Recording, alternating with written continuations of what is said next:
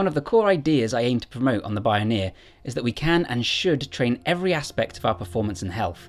Losing weight, improving cardio, or lifting heavy weights in constrained movement patterns should not constitute a comprehensive fitness program. But for me, the biggest omission is brain training. Why work so hard to improve your body and not pay any attention to brain function?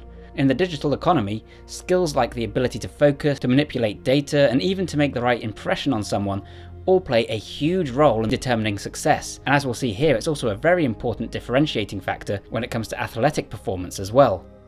The main issue? Brain training, also called cognitive training, is a somewhat controversial topic. We now know that due to brain plasticity, the brain's ability to grow and change shape in response to environmental pressures, it is at least somewhat possible to train the brain.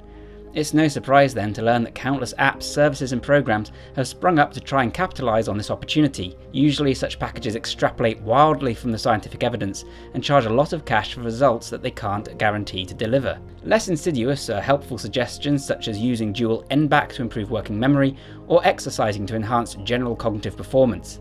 There are plenty of studies supporting the notion that dual NBAC training, for example, can work wonders for your working memory, and that physical fitness directly benefits memory, mood and focus. But even then there are questions. To what extent can you expect your memory to noticeably improve if you start running? How much running do you need to do? Is there an upper limit as to how much benefit you can get? More troubling, do exercises like dual NBAC improve working memory across the board? Do they have near transfer, to use the technical lingo, for similar tasks? Or do they only improve working memory for that task and others like it? How can you tell if a task truly has improved useful brain function beyond the kind that can be tested in a controlled setting? For example, the dual NBAC test is a challenge that involves holding onto data and manipulating it, using working memory. The goal is to look out for repeats in the series of numbers, but where the conditions become increasingly complex. One study, published in the Journal of Cognitive Enhancement, found that this could indeed effectively improve working memory. To determine this effect, the study used a number of strategies. These included a test of general fluid intelligence, an IQ test, to which there was no measured benefit, an object NBAC test, the same thing but using real-world objects, for which there was a clear benefit, and a task switching test, for which there was a less pronounced benefit. The study also used an EEG to measure brain activity.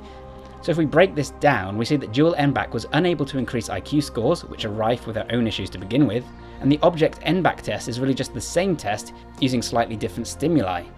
Task switching is a more interesting result, showing that this could improve serial tasking in the workplace, thereby allowing a person to switch from one activity to another more effectively, with a less of a cost to productivity. But even then, this is measured using a very artificial test that really doesn't represent anything we do in real life. And keep in mind that in order for this type of training to be useful, it must also be more beneficial than real-world activities like chess or practicing math. Otherwise, why not simply perform those much more interesting activities instead?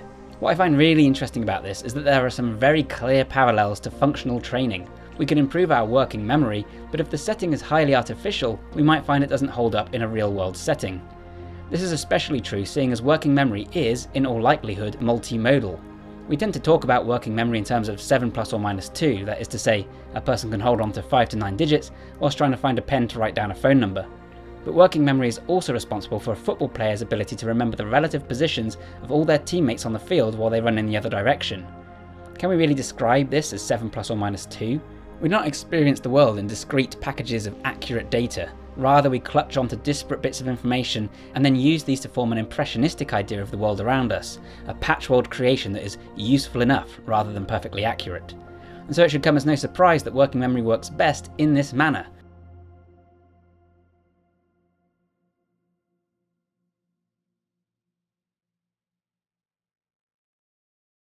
This makes a lot of sense in the context of neuroscientist Daniel Wolpert's belief that the brain evolved for movement, or as I like to think of it, to communicate with the environment. This is also of course why we have bodies. As Wolpert described in his excellent TED Talk, we really are Bayesian inference machines. We make predictions based on large amounts of imperfect data coming in from our senses. And this also provides another explanation as to why we see activation in the cerebellum, a brain region primarily responsible for handling proprioception and body sense, when engaging in abstract cognitive tasks. So how might we practically train working memory then? Often the best place to look when it comes to cutting-edge training is the world of athletics. This is where a lot of money is spent trying to optimise human performance. And cognitive training makes a lot of sense for athletes. After all, the outcome of a game or match is seldom predicated on the objective strength, speed or endurance of the athletes in question. Here, there is an absolutely tiny amount of difference between any two candidates. Instead, what's more important is the way the players perform on the day, which comes down to the decisions they make, their ability to stay focused, under pressure, and much more. So for an example, how might an athlete train their working memory in order to make better decisions in the heat of a contest? One study found that using the Simon task, an activity that requires participants to make different physical responses to different stimuli, could help improve a lacrosse player's ability to target the right part of a goal quickly. Another study looked at the use of 3D multiple object tracking tasks to successfully improve the decision making of football players. This is one of the first studies to show a useful transfer effect between a non-contextual cognitive training and an actual sporting event. But again, notice it's still in 3D space, it's still much more sensory rich than a dual MBAC test.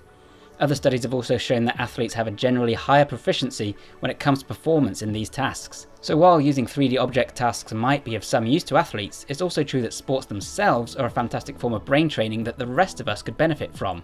Likewise, playing computer games might have some benefit for real-world decision making. One study found that 3D action games could improve decision-making speed with no loss in accuracy. This should come as no surprise, as computer games require heated decisions based on large amounts of information, all immersed in a 3D space. That said, it's worth noting that this study was funded by the Entertainment Software Association, demonstrating another issue with research in cognitive training, that there's often a lot of vested interests involved. I personally believe that there's a huge amount of potential benefit for playing computer games at a high level, especially when they make the jump to virtual reality for a truly multi-sensory context.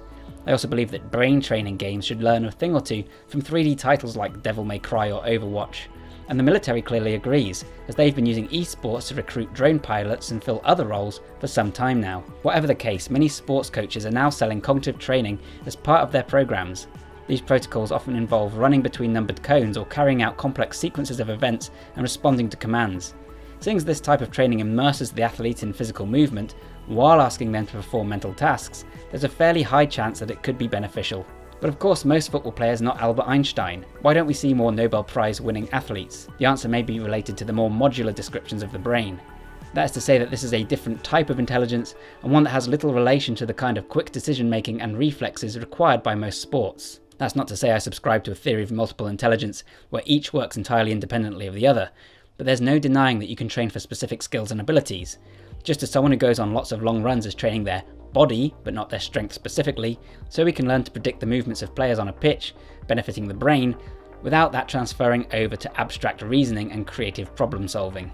But we can take the lessons we've learned from looking at this type of training and apply it to other areas like memory, creativity, focus, problem solving, emotional intelligence, self-monitoring, emotional hardness, and so forth.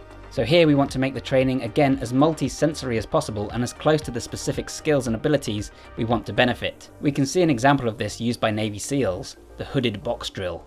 This is a particularly intense mental exercise that involves placing participants in a hood that blocks their sight and hearing, then pulling the hood off in an unexpected combat situation.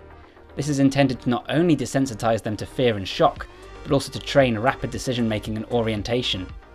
This is a step above most things we consider brain training, but it's not impossible to replicate with, say, virtual reality. The more multisensory and grounded the activity, the greater the likelihood of seeing real transfer to other skills and situations.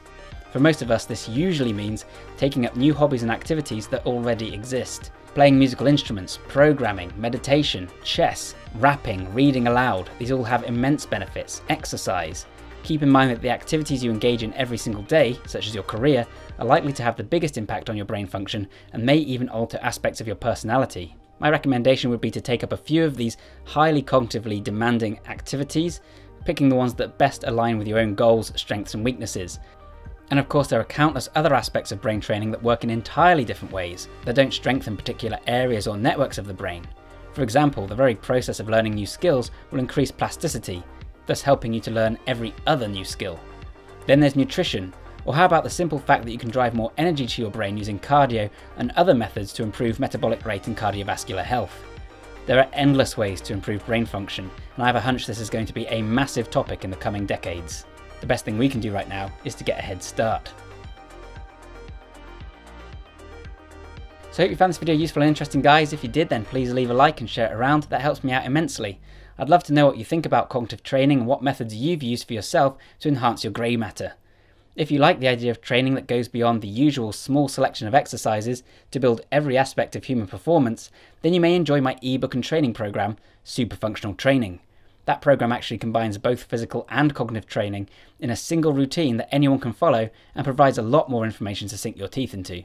There's a link to that in the description down below, and there's a discount on right now whilst many of us are in lockdown. Either way, thank you so much for watching this one. Subscribe if you want to see more like it, and I'll catch you next time. Thanks a ton, and bye for now.